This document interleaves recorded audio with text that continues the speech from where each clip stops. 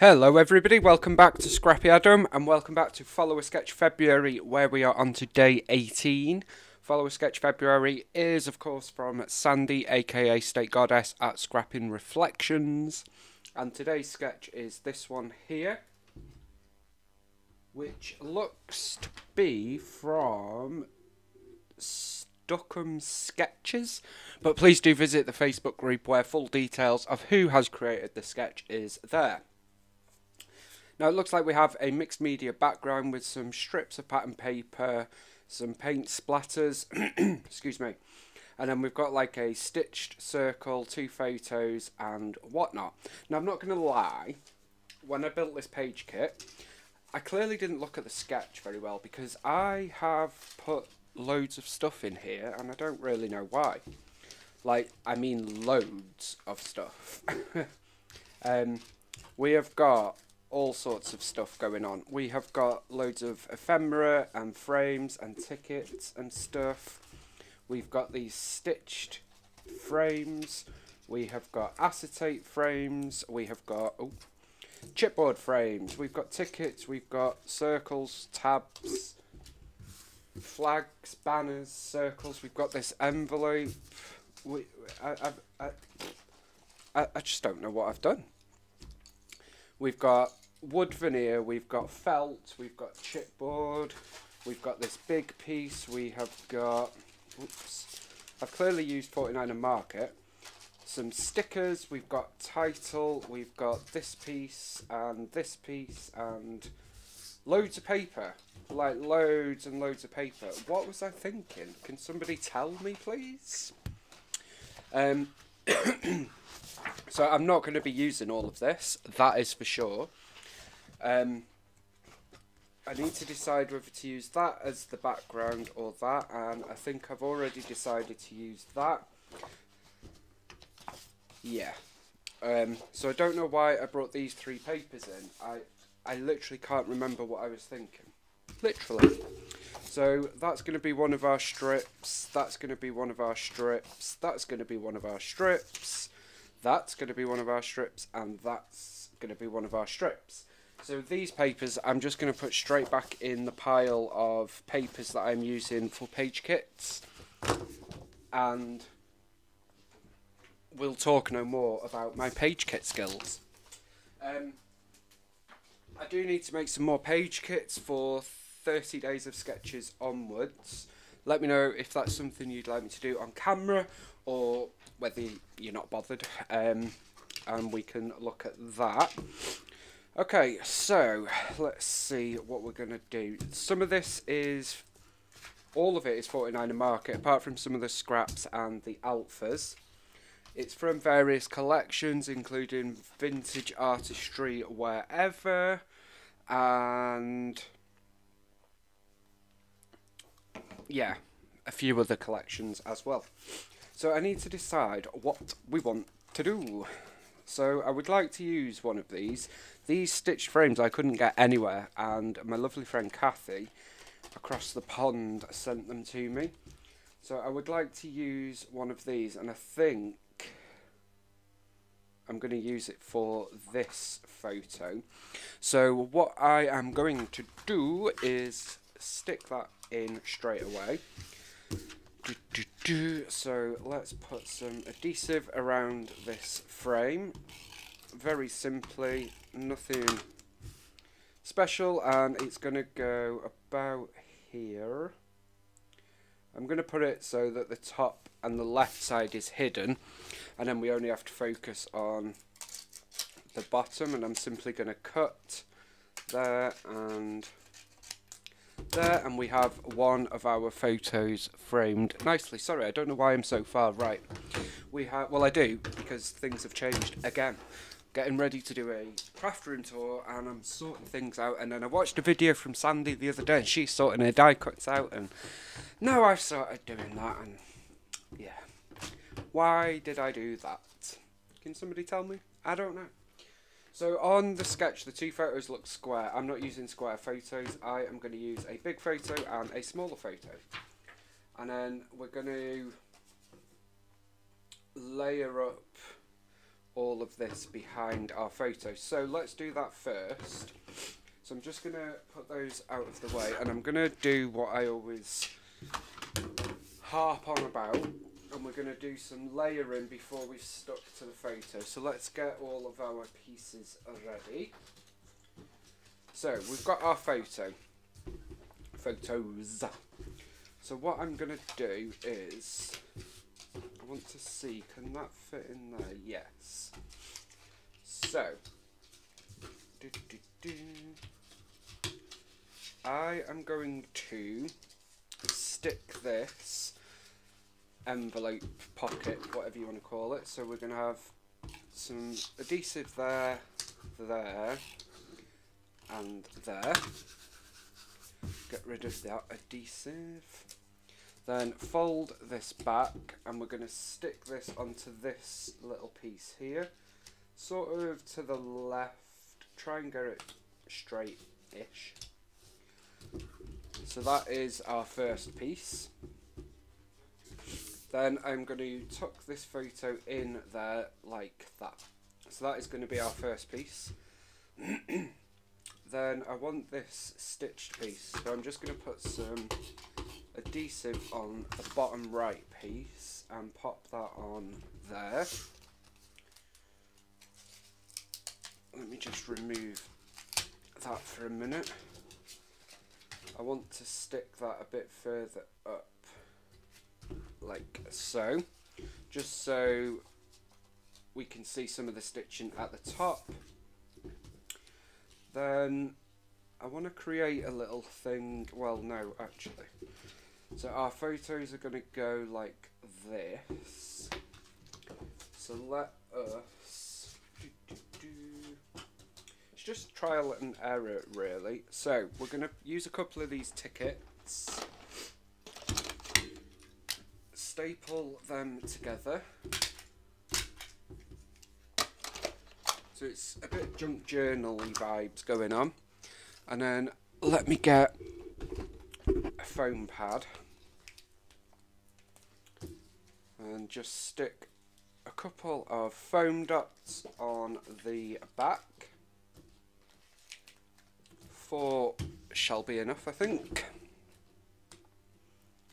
I don't have nails because I insist on biting them. So this always takes forever. I know I could use tweezers, but why make it easy? Okay. Then I'm just going to stick that over there. Now I've purposely left a gap on this side so that we can tuck our photo in once I've decided where that's going. And I'm actually taking this off for a minute because I want to tuck this frame in there as well. So let's stick that down. So now we have a little cluster going on here with the frame and the tickets. So that is our first bit. Let me just refocus that after me messing about. There you go. Then I quite like the idea of that going down there. So let's pop that along the bottom. Might need some glue there, we'll see. So now we've got ourselves a whole little cluster here, and we've not even stuck it on our layout yet. Then if we add a bit of adhesive there, tuck this under there. Oops, a daisy. Sort of like there. Now we have our full photo cluster going on.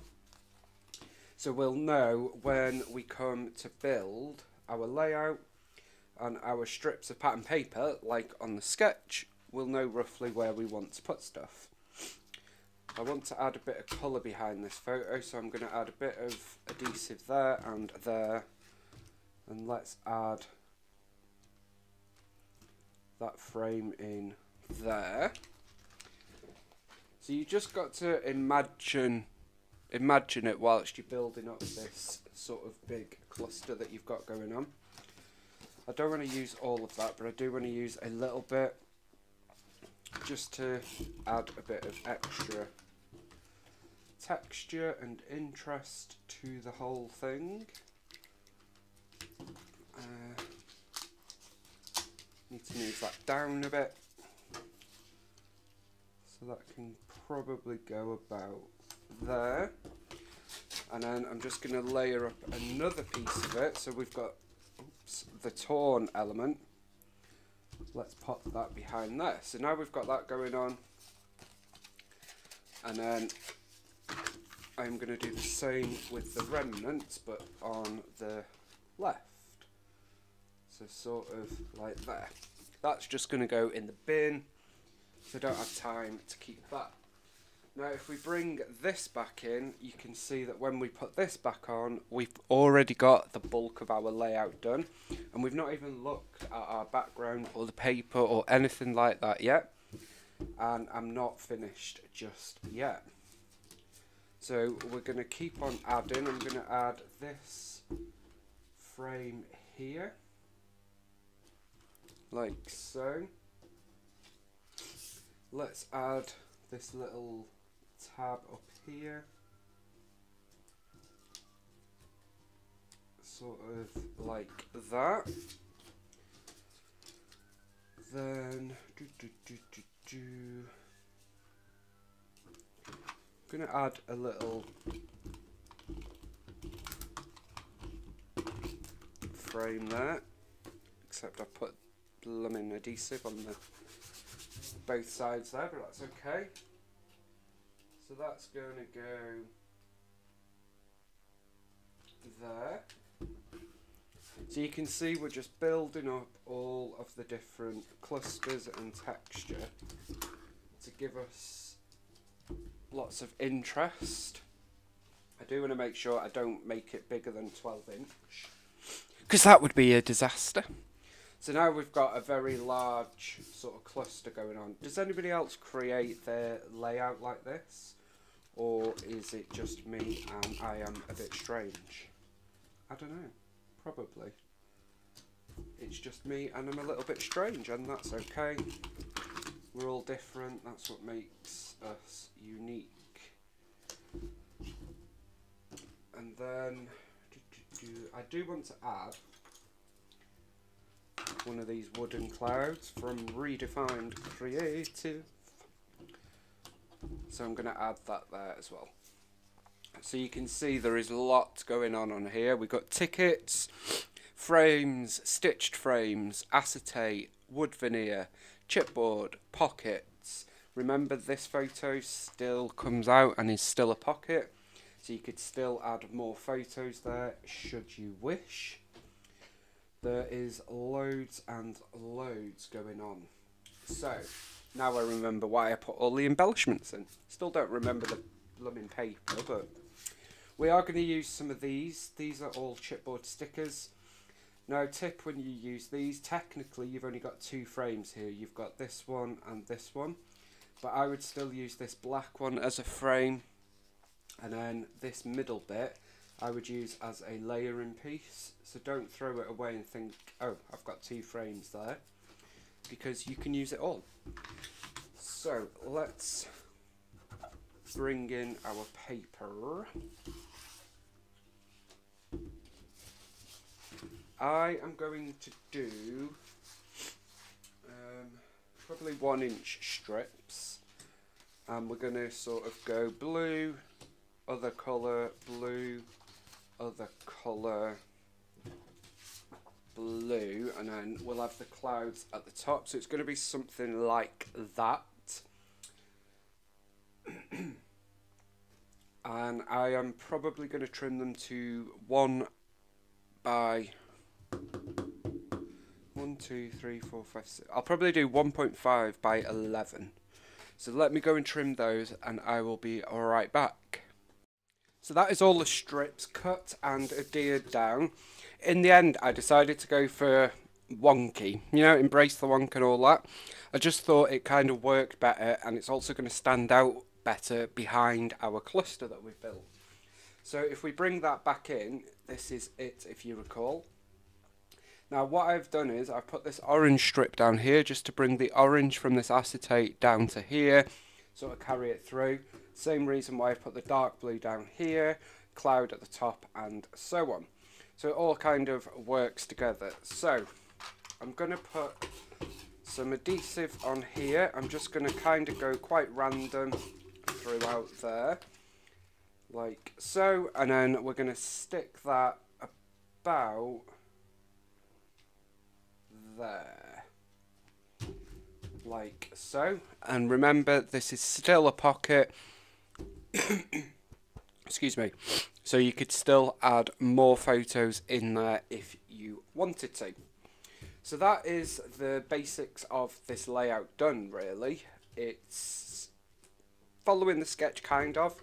I haven't done the circles at the top and the bottom, and that's okay. I don't feel like we need them.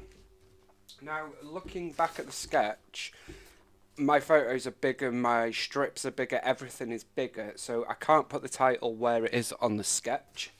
So what I was thinking is I might put this title just below here, and the title is North Wales. It's Explore North Wales. So I'm using these alphas, which are American Crafts Thickers from Jen Hadfield, and they are navy blue, and I have to say they are my favourite alphas ever. Don't know what it is about them, I just absolutely love them. I bought about 5 packs when they came out, so we're still wading our way through them, and I'm not even sorry I bought so many because I use them. That's also one of the good things about the page kits. I found that I have been putting titles on my pages a lot more. And then we have this Explore, which is a 49er Market chipboard piece, and I am going to put that on the edge of this frame just about here. So then our title becomes Explore North Wales. I will put a foam dot under there just to give it a bit of extra adhesion. Now I do want to use a couple of these chipboard pieces, and I'm simply going to tuck these in. So we're going to have this one here, the bigger, larger one I think we'll have at the top. So let's see, maybe behind here. So we're just continuing building up our cluster by adding in the frames wherever we think, really. And then I'm going to add this black one in, which is sort of like the negative of the frame, if you like. That's going to go there, and I'm going to add this just because it's there. It seems a bit silly to put it in my stash, so let's pop that just under there, like so. So we've kind of gone off piste with the sketch now, and that's okay because it has certainly inspired the layout, and that is what it's all about. I'm going to add a couple of wood veneer hearts just to continue that sort of nature, natural theme that we've got going on. So I'm going to put one on each photo cluster, and I think I want to bring in some of these shells. So I'm going to sort of create a little cluster with those two. And then let's bring in this epoxy one as well. And then this one, actually, I might pop under there. That will give us a little bit of... I like that, actually. And then I'm going to layer up this beachy sign with these tickets. And I'm going to layer up this boat, chipboard boat, with this frame and ticket up here. Kind of works because we're at the beach, we've got lighthouse, blah blah blah. Now I do have lots of other bits and pieces, but I don't feel like I need any other pieces, to be honest. I'm going to add another heart. We're going to overlap that there, and let's do the same on this other one. You can use a heart anytime, can't you, really? There is no limit to that. And then we're going to add in one of these X's, which is from Vintage Artistry Everywhere. And X's, crosses, whatever you want to call them, they are one of my favourite. embellishments. I don't know why, they just are. And then I think we'll add one more of these clouds, but that will be it. Sort of tucked under that one. Now I did have some felt clouds as well, but I'm not feeling it with them. I do have this word strip which I'm going to layer up there. That just says go see do. And then that is going to do it for that. I'm not... yeah. Then over here we've got these enamel stickers which I am going to use. They're like enamel dots, so I'm going to treat them just like I would enamel dots. We've got 3 going there. Let's have 3 down here. Let's have 3 down here. And let's have 3 up here. I love 49 and Market. They're called trinkets and wishlets. No, what are they? They're not called that. Bubbles and trinkets. Don't know what the hell I just called them. But I'm going to add that one there. I'm going to use these. Now these are a couple of washi tape stickers. Let's see if we get them in or not. Yeah, that can... no, I don't like it. I did buy the washi tape stickers from the travel collection, and I'm not sure whether they add anything, if I'm honest. I'm going to add these compass epoxy stickers there, and let's add a couple down here, sort of like so. And then to finish us off, we've got 3 more, so I'm going to add one on the cloud that says hello, one down here that says view, and one up here that says see. And that is pretty much it. I think we will add some splatters to finish us off. So let me just pop this here so we don't get them everywhere. And look, I can just stretch up here and pull out all my sprays. Can't wait to show you the new layout. It is, I have to say, so much better. I say that every time, but it is. So we're just going to add some of the gloss spray here.